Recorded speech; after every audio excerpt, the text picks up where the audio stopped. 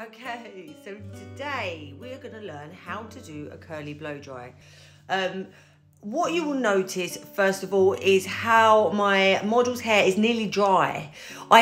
When you're doing a blow dry, you really are just wasting your time by trying to do it from wet or, you know, too much water in your hair.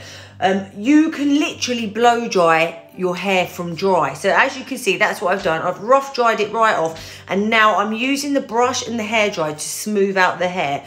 What you'll notice with the first section is I'm blow drying it all down. I'm blow drying it all straight. I'm not trying to put a curl in it because this is like that tousled, chunky, tousled bob look. So I always do the first layer straight so that you get a chunky bottom. So this is the next section. So the tools I'm using here, I'm using a Denman head hugger. This is the large one. There's 4 different sizes and this is the large. I mean, I use all of the 4 brushes. They are, if you can get a pack of 4 head huggers, I would get them because they all are really good and you can get different effects. So this is the large one, and then there's an extra large one bigger than this. My hairdryer is a Parlux 3500. It is a compact, so it's smaller than the rest. And I love my hairdryer. I have used a Dyson hairdryer and it was good, but I think my Parlux is just as good. So you can see what I'm doing here with the sections. I should probably talk a little bit more about what I'm doing with the hair.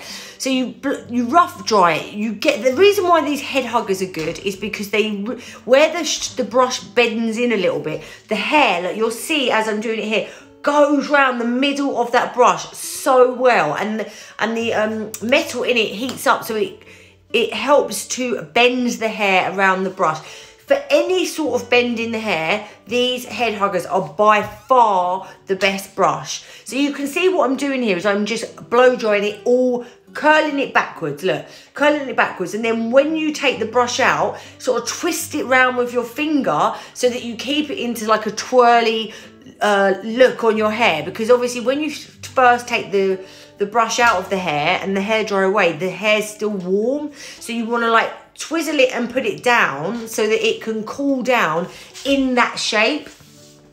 So what I always do, like you can see I'm doing here, is I'm just coming back, pulling the hair round and leaving it down.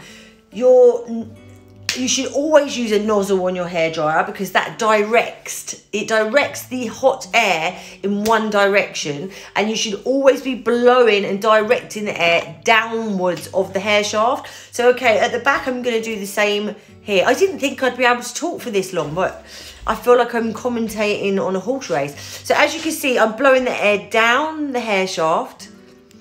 And then we're going to go down, like I said before. This is because I like to have a nice chunky bottom, so we'll keep that straighter. Product wise, so a product that I love to use is the TG Small Talk. Now that is like a volumizing product. However, I do use it on all of my clients' hair because it's smoothing, but it gives the hair a really nice texture when you're blow drying it, and a good hold. So what you can see here now, coming around the front, so I've done the same both sides. So I've blown the hair backwards away from her face, and look how nice that looks. Oh my goodness, this is a perfect tousled round brush blow dry. I mean, amazing. A bit of Elnet hairspray, I love Elnet hairspray, would just sort of finish that off and you are ready to go. I'm talking over myself talking. Right, any problems with it, just let me know. But yeah, good luck, ladies.